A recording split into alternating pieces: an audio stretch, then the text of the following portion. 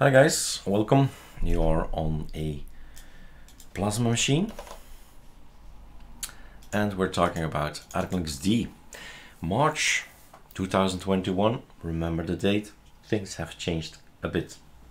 So there's need of let's make a how to install ArcoLinuxD ISO, the last version, because there are some things that are interesting to know. We have now 40 possibilities, and I'll explain it later why we have 40 of them. Choose a disk file. Well, first ArcoLinux is here, the B is here, don't have anything yet. So one thing that has changed is ArcoLinux info. We have in the downloads a second one. This is free, this is free, this is paid. You pay for it thanks to the donations, right?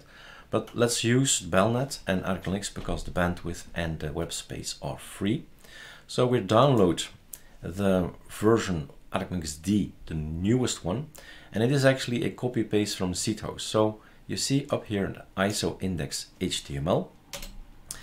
And if you're longer with ArcoLinux, you know by now that the week before the release, right? This is the release date. So the week before, the world gets the ISOs to beta test. So AAG, that's what it stands for, ArcoLinux Auditing Group. Anybody can now audit our ISOs. Let's get the ISO out, download it by clicking here. And then we have 29 seconds, 30 seconds left. And maybe I have some coffee left as well.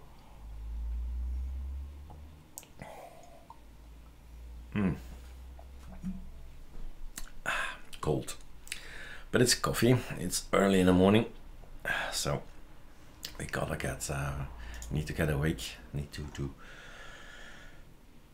wake up. So we have here an extra possibility, an extra backup as well, fail safe for our packages. It really is everything, right? It is really a copy paste for anything, the repos, etc, etc. Okay, so now I have my ISO. What's so special? Let's go over it. That I make a new how to install ArcoLinuxD. Well, first of all, let's emphasize again that there are two lines. And if it's BIOS or it's UEFI, it doesn't matter. It's just nicer. BIOS, I love BIOS, a nice logo. You can theme and tweak it. But in the EFI, it's just gonna be 3-4 lines and that's it. No niceties, right? But there is something similar. First off, always launch with line 1. Everything works fine, keep line 1. But if you have a bizarre computer or I don't know what issue there might be, there is another line. The second line is a save graphics, no mode set, and it applies also to the EFI, so I've made one there as well. So see if you can use the second line if you run into issues, if you can't boot up. But most of us can boot up. And then we get, that's the idea anyway for ArcoLinux, a graphical installer, right? Not a ArcoLinux way. That is interesting, that's fine, it's educational. That's phase 5 on ArcoLinuxD.com. But this is why we make a new video. Updating the ArcoLinux mirrors is important if you want to install lots of stuff during the installation. So Calamares has internet and you want to have the fastest mirrors around. So that's the button that is going to change that. Gparted is always a good thing to have a look. What's the partitioning now? Do I want to keep partitions and stuff? Do I want to pre-partition already? Design it that way in Gparted. It's there, the tool is there. I don't do it, but it's there, right? Choices, freedom. That's the point of this video. By far, this is all about freedom. Because we've created a new tool, an ArcoLinux Calamares tool. We're missing some elements sometimes. You say, wouldn't it be nice if, what if, right? And the what ifs, well, Calamares is a great tool, but the development sometimes, well, takes its time. So if we can have, in the meantime, a tool that we can change and adapt That would be great. And that's how it's why it was created, what the idea was behind it. Let's change Calamares.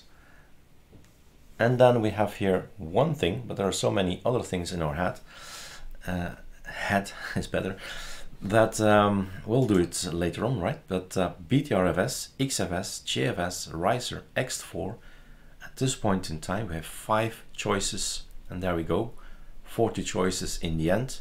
Here they start. You have to make a choice. Either this one, that one, that one, that one, that one, right? And the advice I would give you is Google it and make up your own mind, because people will say, Eric, what's the best? Make up your own mind, right? XFS, BTRFS.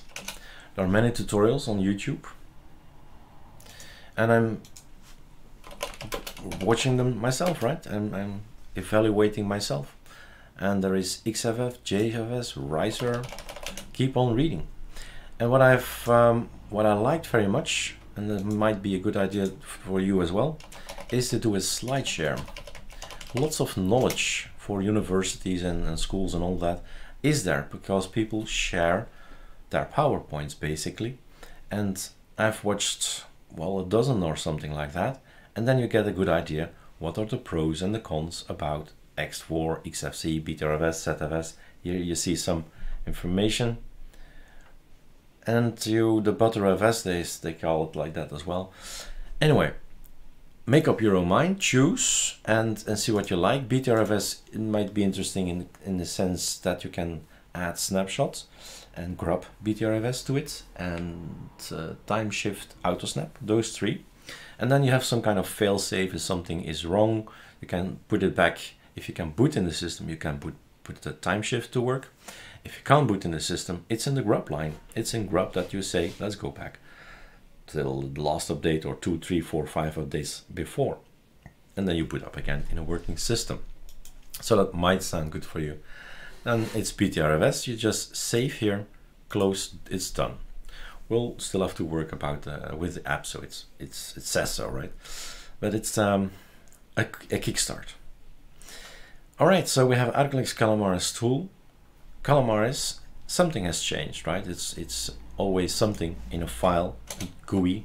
A GUI is just what it is. It's just not the application. It's a graphical user interface to go and change something in here. What we've done, and I want always to share information like that with you guys, so not necessary to know it, but it's interesting to know it. In the partitioning.conf, I don't have Sublime Text installed. Maybe I can give you a little hint. Def is what we do. But then you have an AZERTY keyboard. And then I have Sublime Text installed. So what we've done is changed line 105, default file system type, BTRFS. That's all we've changed. X4 to BTRFS in this particular file, in that particular folder. That's the GUI. That's what it did. Or I can change it back to X4. Then it's now changed back to X4, right? So it's simple as that. Click, point, done. And then we install Calamares like usual.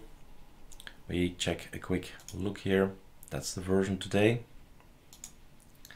Voila. Next, American, the language. You choose the language. Whether you want to install the Linux LTS, long-term support, yes or no. We do not install the XF86 video drivers anymore. So try without it. If you boot, fine. Everything works great. NVIDIA, if you already know that machine needs NVIDIA, you can install NVIDIA right now, right? Click. But it's a choice, right? What you want to do. Let me say that it's not necessary to install NVIDIA by default. I can't say it for 100%, of course, but try first without any drivers and see what you get then. Okay, next, and then some stuff you want or not want. So this is the all freedom ISO. ArcoLinuxD is like, you choose, you're in full control, because you can skip everything and you're in a black screen. You're pretty much very close to ArcoLinux, but you had a graphical installer. And next, you choose or to install something or not. It's entirely up to you. So it is interesting to know maybe that we moved to SDDM as a standard display manager. It does not have issues with XF86 video Intel, and the other one, LightGem, does. So that's why we've made the move, so less of our users end up in a black screen because they don't know they should uninstall that particular driver. Or install. It's a world apart. Anyway, we have lots of desktop to choose from, so choose your desktop. And what did I do now? Because, okay, SDM and then that, okay, fine. And then it's the applications. So you can do that later on with the scripts of your own. ArcoLinuxD, the github.com, ArcoLinuxD. Maybe I should show you as well. Guys, you reuse our stuff. Lots of work goes into maintaining all these websites. GitHub scripts, so SpectreWM was it? SpectreWM, here it is.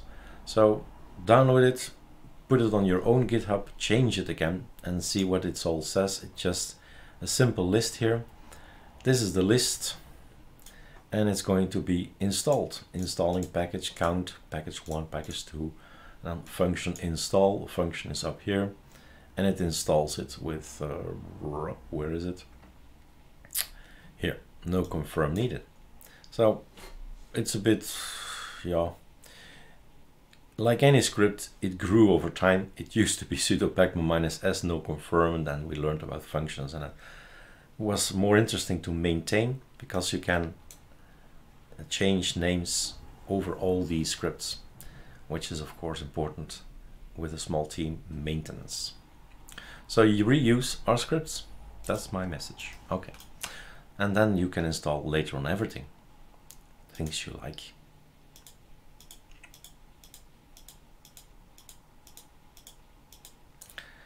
So what we normally do is click this here. This is for the development guys, the developers and the beta testers. Stuff we want. We want to talk to you, want to Firefox screenshots, compare, melt, whoa, all the time.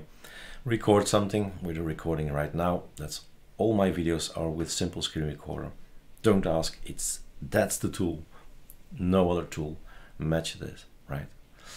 And then you go for next, Brussels, and then Belgium, my case. And here we go. 1, 2, 3, 4 choices, but we had 5 partitioning formats. 5 times 4 is 20. By any of these choices can be encrypted or not.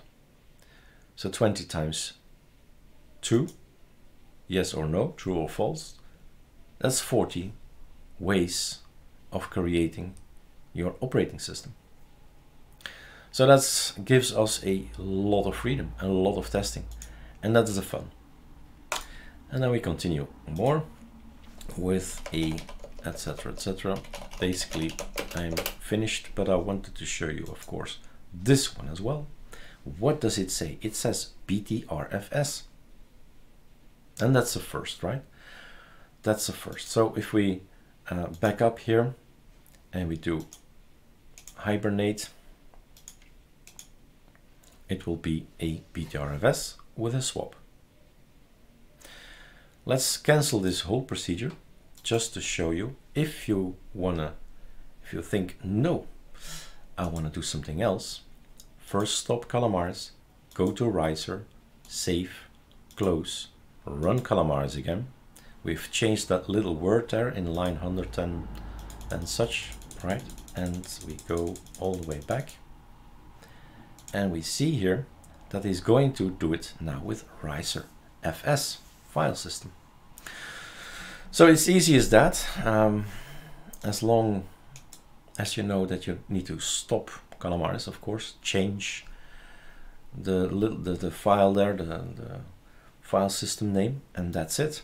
And you can launch Calamares again, and it's changed again. Now, this goes without saying, ArcoLinuxD, there's a lot to download, so you need to have internet. Make sure you're connected with a wire. That's the easiest way, but there is, of course, the other way. And NM2E is something you should maybe know, but there are tutorials about that. NM2E, well, network manager, and then TUI terminal user interface, and that's that. But I am on a desktop, so and in VirtualBox, so basically can't show you, but there are videos about it. Be connected to the internet, then you can download lots of stuff that you can here select. Alright guys, I'm out. That's what's new on ArcoLinuxD. It gives you lots and lots of freedom. I always feel that this D has all the possibilities for maybe a more intermediate or advanced user, but it gives you everything you need, and you can decide to just skip everything and go with your own script. So it's total freedom. That's what this ArcoLinuxD feels for me. All right, enjoy.